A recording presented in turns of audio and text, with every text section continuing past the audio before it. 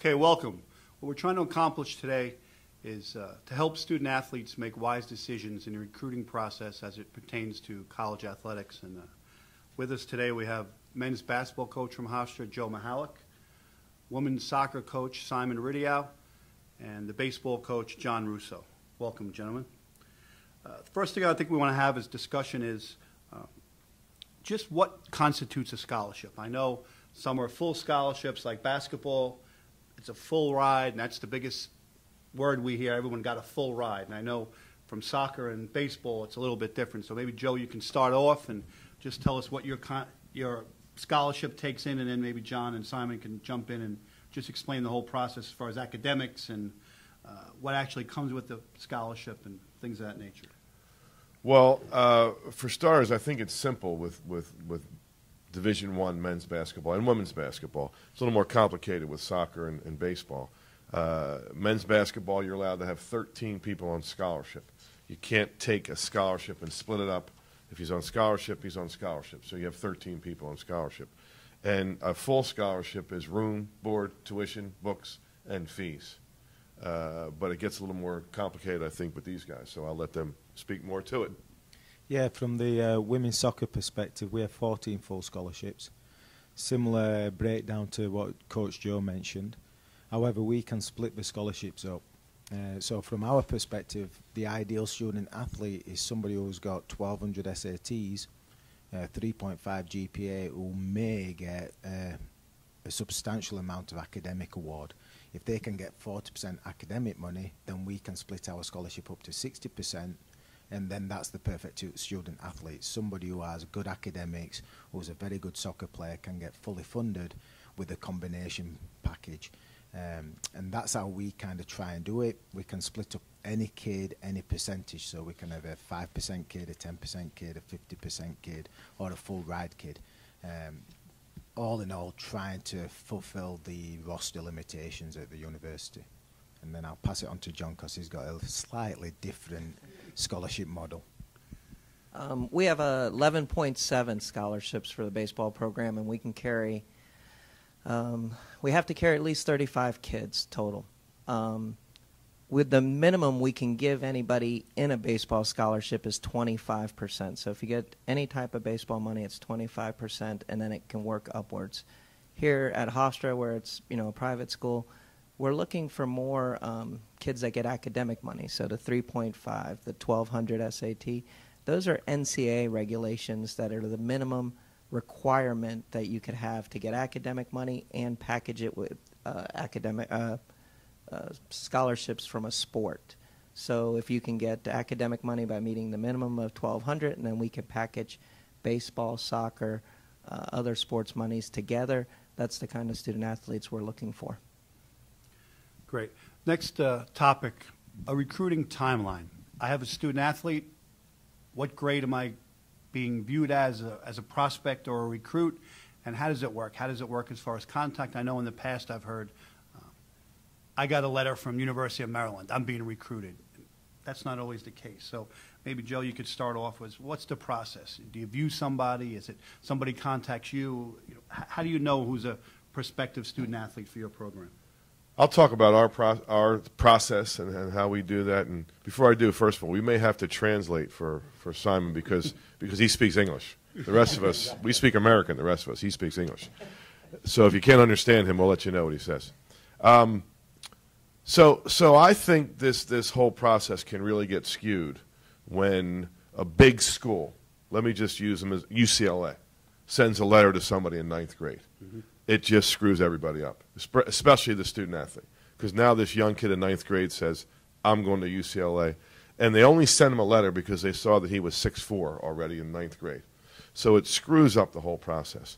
What we do, what I ask my staff to do, know who's out there. Know who's out there. If there's a 9th grader and you heard he's a pretty good player, just know about him. Know about that sophomore. Maybe start to contact the sophomore a little bit. But let's go slowly. Let's not screw the process up. And then once he gets to be a junior, then we start to really fire in. But, too many things can happen. There's too many moving parts. And not to belabor the point, but I think what screws up everything is that people are getting ahead of the game here.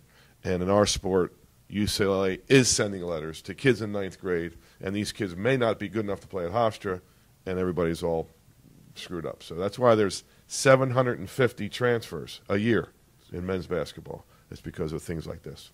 But we could talk 20 minutes about that. Coach?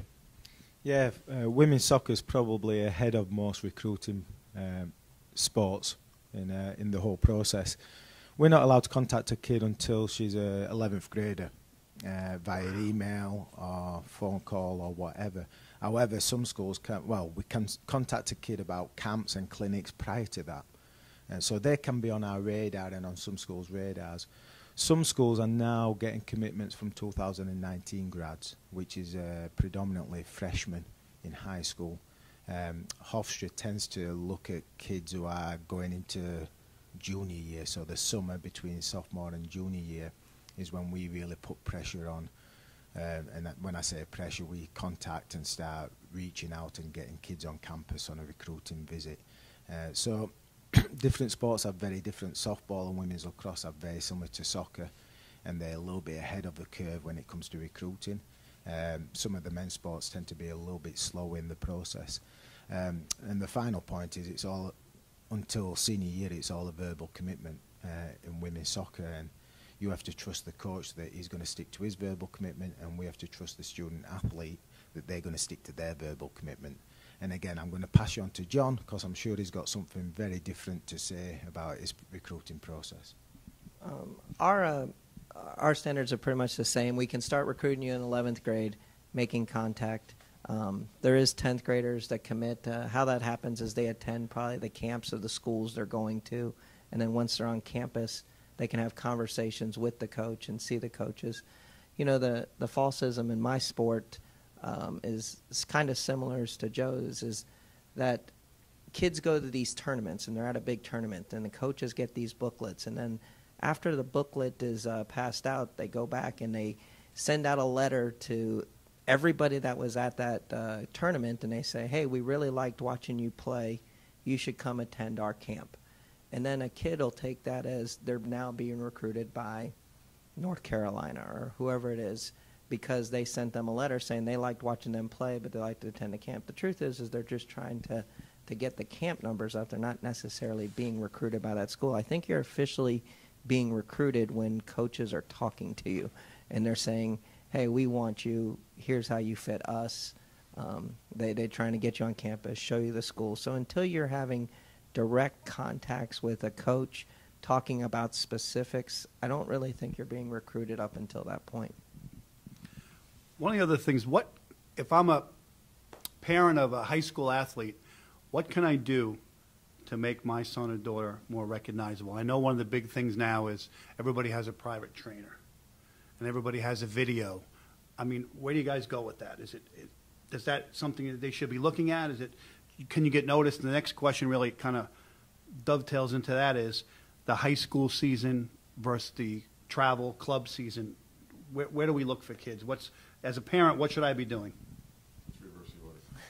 For me, I don't get much in it. We get into the video just getting to see somebody. Somebody will say, well, how do you be able to tell something on a video? I usually equate it to this, is if you give a mathematician a math problem, he can usually figure out the math problem. Same with coaches. If you're looking for specific stuff that you already teach or do. So in my sport, if you see a baseball swing, I'm looking for kids that swing like what we teach. And so that'll eliminate somebody really quickly or move somebody ahead really quickly.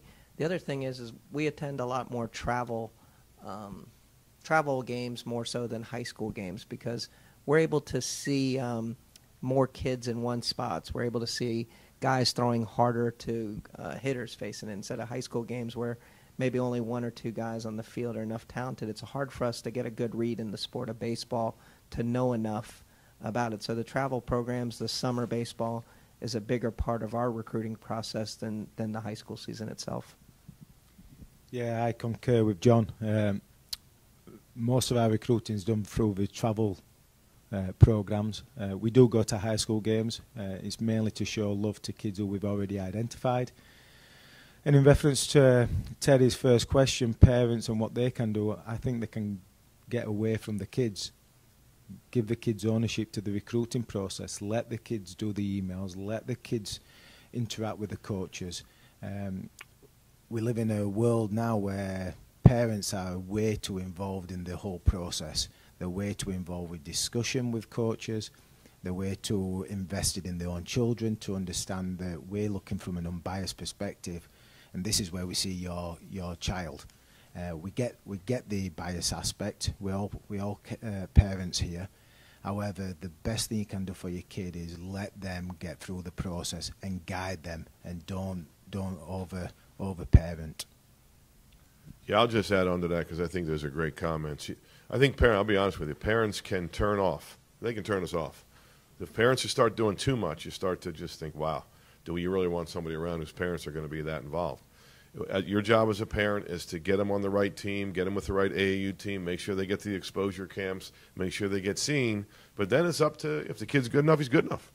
But if you need to keep sending emails, I mean, it's going to turn some coaches off, I think. So, what about basic eligibility? Anybody could take this. What do you need to get in? What do you need to stay active? And I think that's kind of a misnomer out there. People don't understand you could be the best athlete in town, but you have this certain NCAA requirements. I know there's some entrance, and then once you're in. John?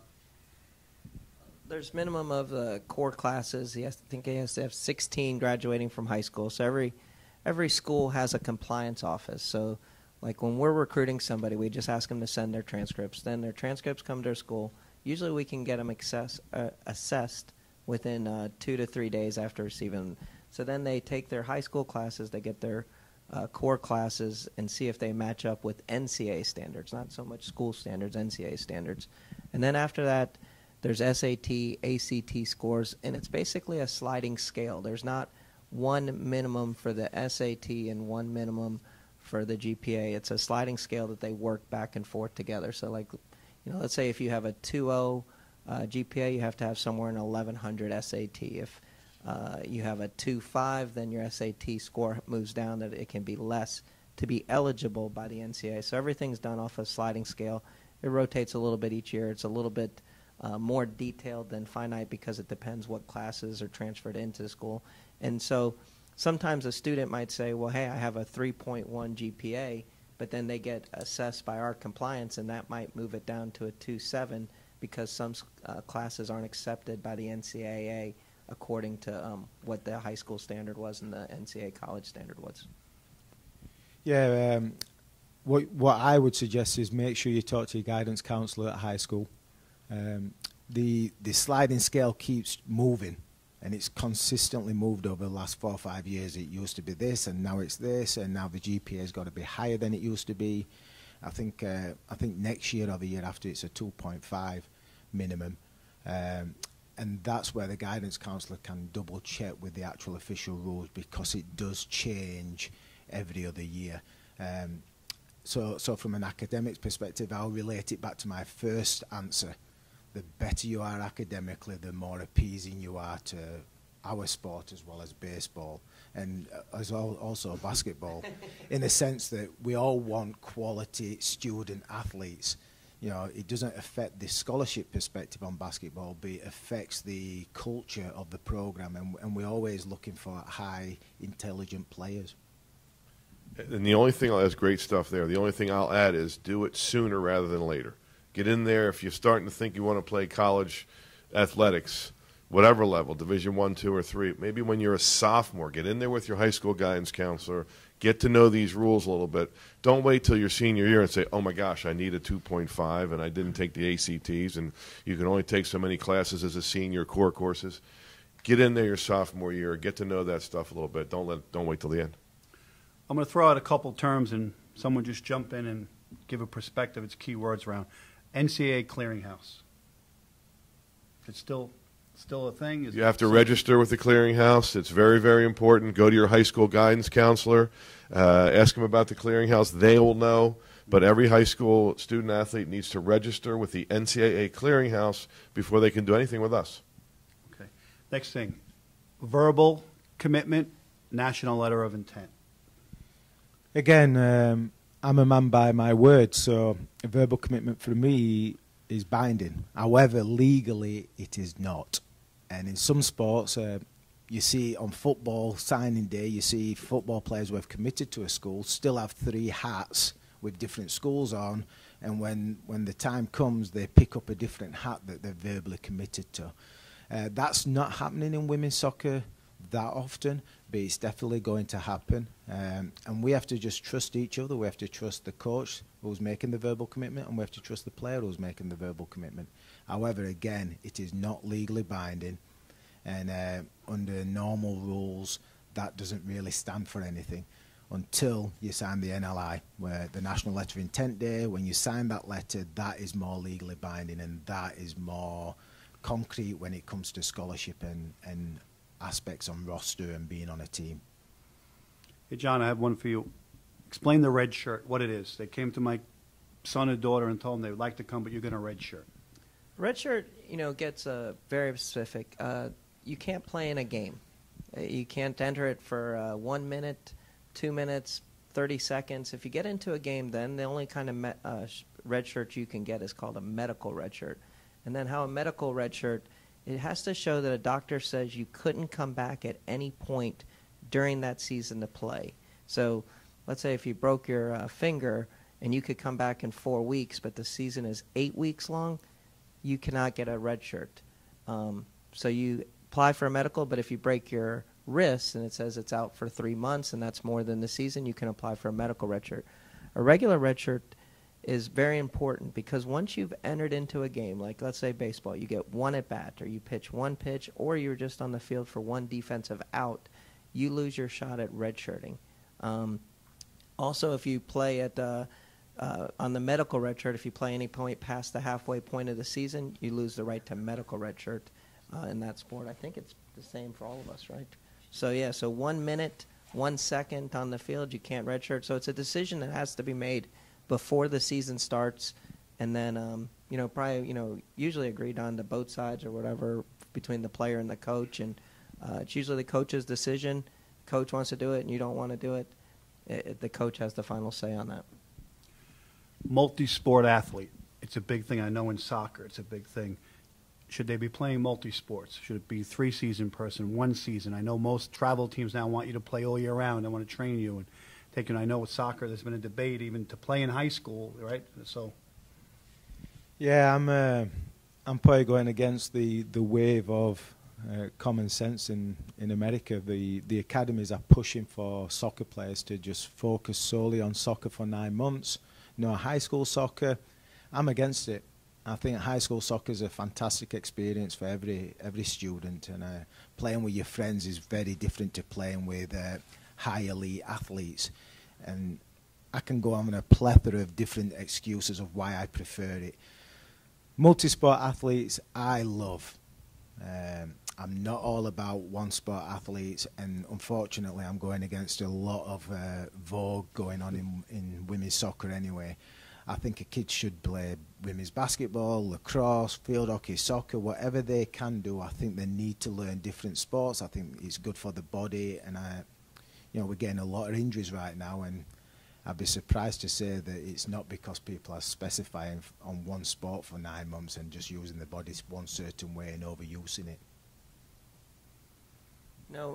Like right now, I have a 12-year-old that plays travel softball, travel volleyball, and both travel programs are wanting her to make a year-long commitment in it. And, at the end of the day, I think it's your money. You're spending it how you want to. And I don't think the travel programs themselves can dictate what you're going to do as a family or as a person. I think at 12 years old, she's too young to decide if volleyball's her favorite or softball's her favorite. So, I think let it play out. I think once you get into high school or older, and let's say you signed a basketball scholarship or agreed to a basketball scholarship and you don't want to get hurt playing another sport, then that's a life decision. I think we'd all agree with that, and we'd all be it. But I think up until when you had it, I think as you could play as many sports, experience as much as you can in life, keep doing and keep playing. One thing I want to ask, and just quick answer. John, the #1 mistake in recruiting? Not enough information. Simon? Players committing way too early. The process is such that we don't really get to know the kids and see them as much as we want. So the evaluation could be better. I know at our college we offer a large array of camp programs for the summer, one of the largest summer camps in the country. Maybe each quickly could give a little statement about what you think the value of being on a college campus for the summer and working with the coaches who are here all year and just maybe gaining experience that you wouldn't get anywhere else. John? We have a baseball program here called the New York Baseball Academy, and last 2 summers, over the course of 6 weeks, we've had over 1,300 kids, and put a really strong aspect on actually teaching the game the right way. I think with these travel programs, it's more about playing games than learning how to play, and I think that's the reason for the New York Baseball Academy being so successful is, you have a combination of a great program that Hofstra has here.